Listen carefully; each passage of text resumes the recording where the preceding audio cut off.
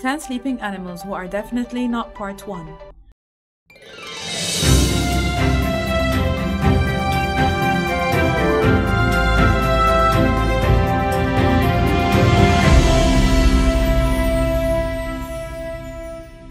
Number 1. Squirrel monkeys are small, short-haired, and use their tail for balance, while they climb trees just like squirrels. In some Germanic languages, they are actually referred to as a skull monkey due to the shape of their face, or maybe because they look like they're dead asleep.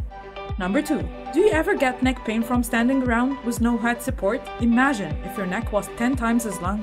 Giraffes actually have high blood pressure, and their heart is a long way from their head. So if they lower their head for too long, they get dizzy and can't stand up. Luckily, they found an adorable solution. Number 3. This doesn't look comfortable at all, but who are we to judge? Cats are practically liquid and can adjust to any shapes around them.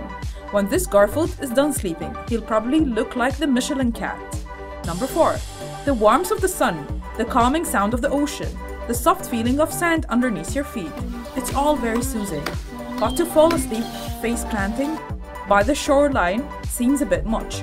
Or maybe this elephant had few too many last night and got a bit drunk. Number 5. The way otters sleep is actually adorable in more ways than one. Of course, these little swimmers look cute with their eyes closed, but they also hold hands while they nap in order not to drift away from each other. What can we say? They really love their significant other. Number 6. Who needs a baby carrier when your little one can just hold you by your hair? It doesn't sound too pleasant for mom, but Gorilla JR looks out like a light. It's all heartwarming and cute until they reach the Empire State Building. Number 7.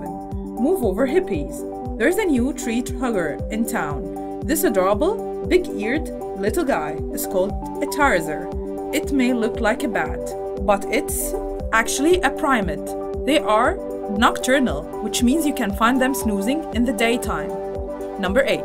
There are a couple animals who sort of sleep upside down, but bats are the only one who can do it vertically, turning their wings into snuggies. They hang outside side by side throughout the day. Don't worry, they won't even bat an eye. Number 9. This bear must have a good long day of chasing Goldilocks out of his house, eating honey with a piglet, protecting the forest, and taking the train in London. We don't blame him passing out on the nearest tree. Some days are just unbearable. Number 10, and last of all, despite the possible crumbs or stains, many of us like to eat in bed. But imagine if you could eat your bed. We can't comprehend how this bunny never gobbled up his sleeping quarters, but we have the greatest respect for his restraint.